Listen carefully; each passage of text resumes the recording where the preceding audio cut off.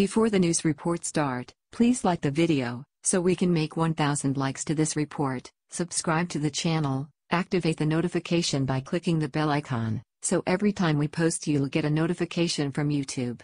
Leave your patriotic opinion in the comment section below, help us with a patriotic comment in order to get this video viral.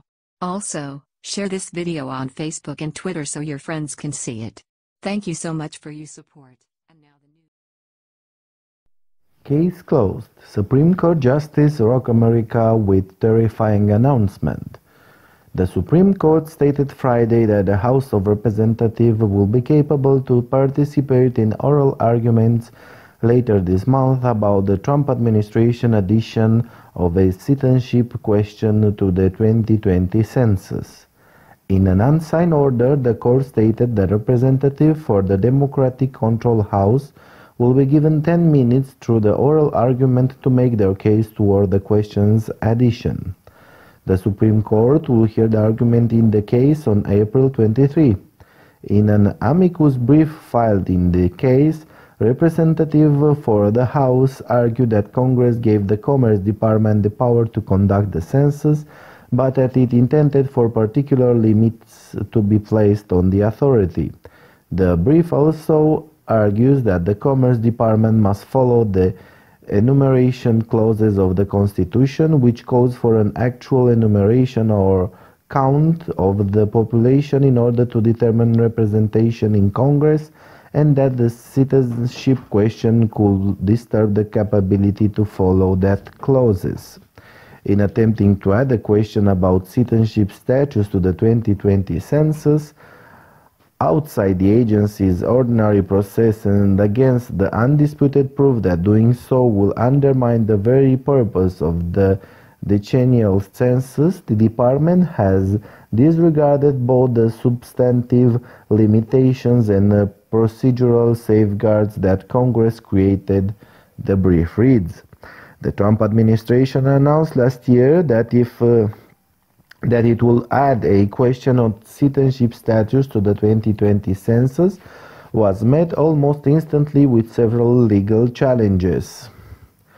3 federal judges this year have ruled toward the question, but the High Court's ruling to come out later this spring will be the final word on whether the question can be added to the 2020 survey. The Commerce Department, which oversees the census, has stated that it added the question at the request of the Justice Department in order to help enforce the Voting Rights Act.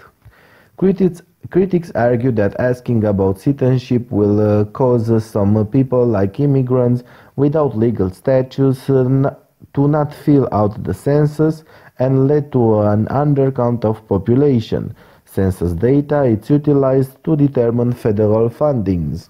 Thank you very much for watching our news report. Please like the video, subscribe to the channel, activate the notification by clicking the bell icon so every time we post you'll get a notification from YouTube. Share this video on Facebook, Instagram and Twitter so your friends can see it, and very important, share your opinion in the comment section regarding this hot subject.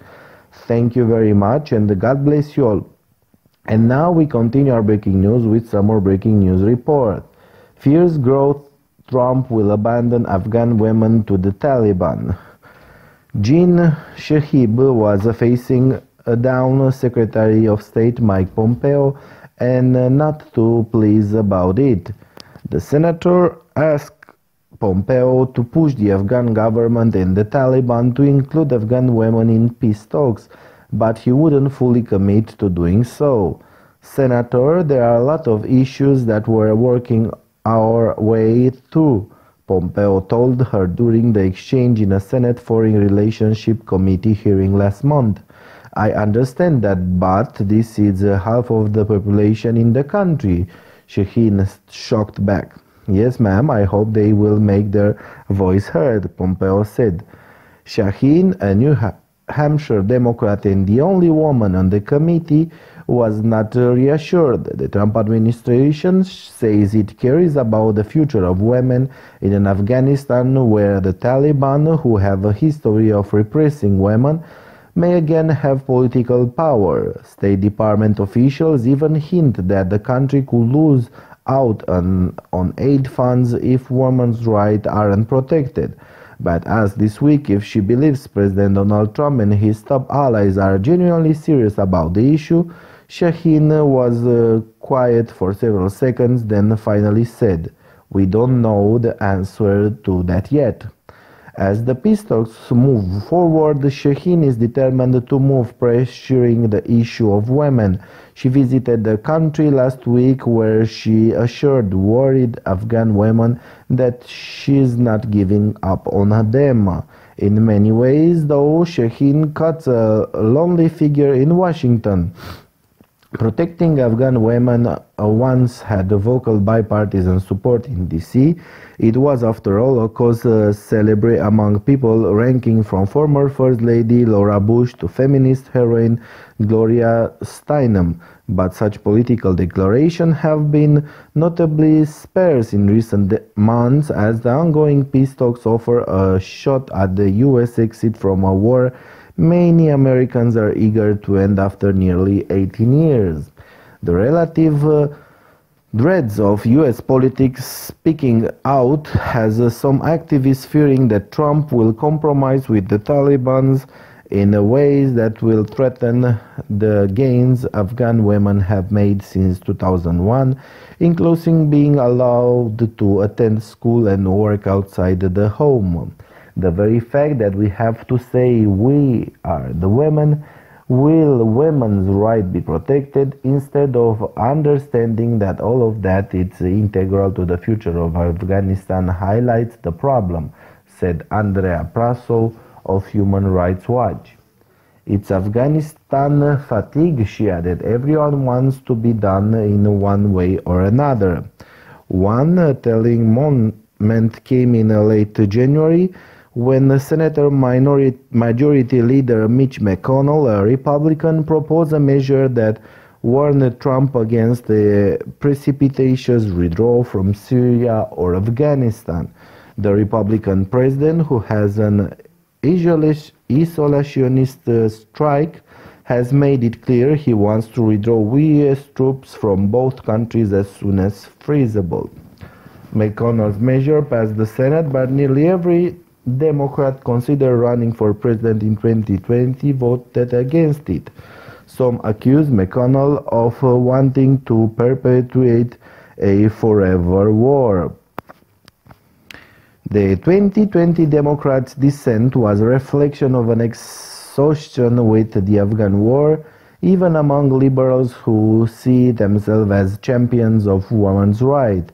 Shaheen, who voted in favor of the McConnell measure and is up for re-election in 2020, acknowledged the political realities on the women's issue. "I think we need more support. I need to be bipartisan," she told Politico in a phone interview after her visit to Afghanistan.